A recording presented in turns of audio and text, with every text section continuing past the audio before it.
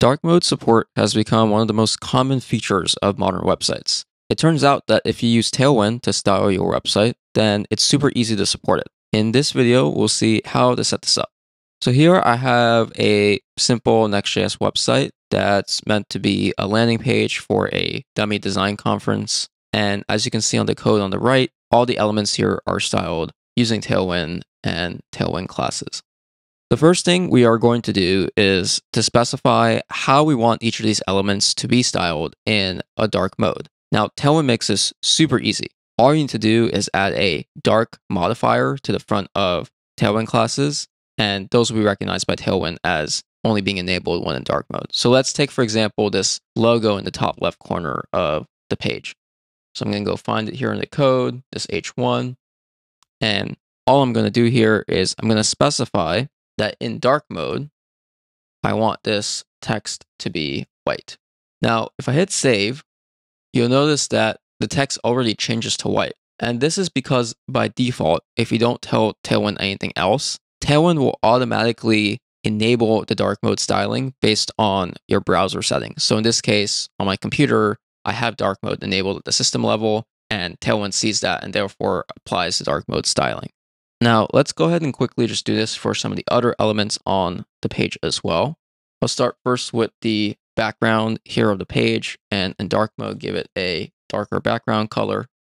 Next, on these paragraph tags, I will give it a different text color here, a little bit lighter for legibility. I'll copy this for this paragraph as well. And then finally, for these elements down here, I will make this text color lighter as well. So for this, I have a custom component down here.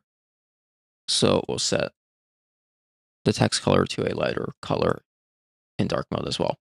And so if you wanted to stop there, boom, you have dark mode support based on the system settings. Now, let's take this a step further and give some manual control for toggling dark mode on and off to the user. Now, Tailwind supports this by looking for a specific class in the DOM tree, and based on if that class is added or not, it will turn on dark mode. So to enable this feature, we need to go into the Tailwind config file, and here at the bottom, we just need to turn on this dark mode configuration. So here, I just need to say dark mode and give it a value of class. So this is telling Tailwind, okay, enable dark mode based on the presence of a specific class. And you can see when I hit save, it went back to light mode. So it didn't automatically turn on dark mode styling because of the system settings.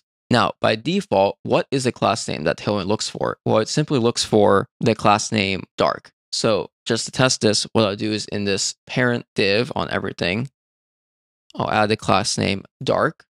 And now if I hit save, you can see that dark mode has now been turned on. If I remove it, dark mode is turned off. So to give manual toggling of dark mode, we just need to dynamically add or remove this dark class from the div. So let's go ahead and do that. First, I'll go ahead and create a button for the user to click on to enable dark mode. Let's throw it here at the bottom. I'll give it a class name, position it absolute. I'm just going to throw this in the bottom right-hand corner of the screen.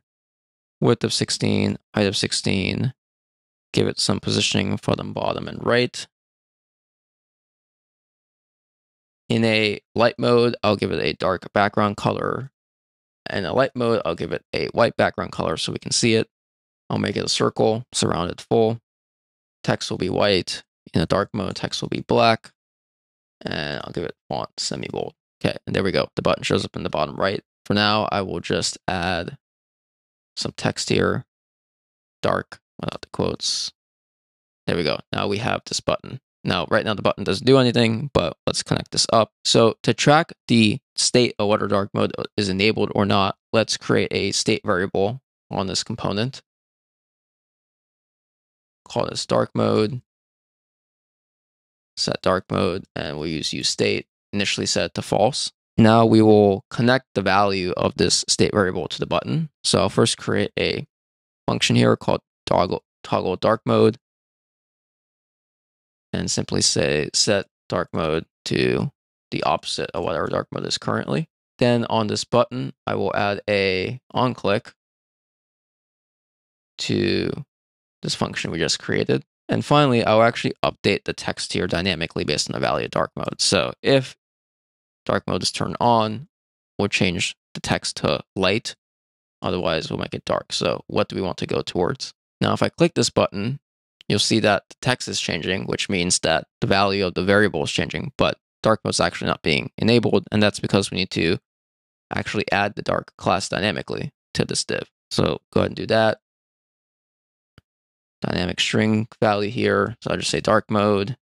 And if it's true, then let's add dark. So let's go ahead and try this out. So currently light mode, if I hit the button, dark mode's turned on. All the styling is updated, including this button. If I click it again, we go back to light mode. Now, the one thing you'll notice is when we transition from light to dark mode and back, it's pretty harsh and instantaneous, which is not the greatest, especially with the level of contrast that we're applying here from one state to another. So to quickly fix this, let's go ahead and add a couple of global styles that will animate all of these color changes. So for this, I'm going to go into the globals.css file, and I'll just say for all elements, I'm going to apply a couple of Tailwind classes. First, I'll say transition colors. So this will say that we should transition all color changes, and I'll set the duration here to be 200. So now, if we do a transition between dark and light mode, you'll see we get a nice smooth fading between the different stylings. So if you have any questions about dark mode, feel free to drop them down in the comments below. And another feature of great websites are optimized images, and Next Image is one of the best libraries for that. You'll want to check out this video on screen now to learn more about Next Image and how it can improve your page loading performance by up to 10x. And I will see you in the next video.